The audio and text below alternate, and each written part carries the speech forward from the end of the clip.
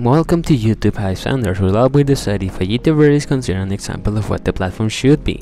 Of course, this will be based on my criteria and is not meant to be taken seriously. On today's episode, we will talk about Channel 5 with Andrew Callaghan. So let's begin. The channel started in 2021 with a video covering the spring break of that same year and showing what happened, the good and the bad. The channel will focus on this, going places and doing interviews. Sometimes I find myself asking, do people like this really exist? Even though I'm watching them, but it's unbelievable.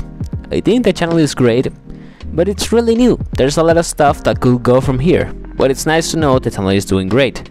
With almost 1 million subs, this could be a great channel. Yeah, sorry for the short video. Right now the channel only has 7 videos, so there's not a lot to cover. So, is Channel 5 with Andrew Callaghan an example of what YouTube content should be? No. The channel is pretty new, so everything from this point on is unexpected. His uploading schedule looks to be 1 video a month, so let's just hope it keeps going like that. I think this can be a great YouTube channel, but for now, it's a no. As of September of 2021, the channel, Channel 5 with Andrew Callaghan, is not considered to be a YouTube high standard. Thank you for watching. I hope you enjoyed this video. Next time we're going to be covering Sam Onella Academy. If you want me to cover another YouTuber, leave a comment below and I'll be sure to check it.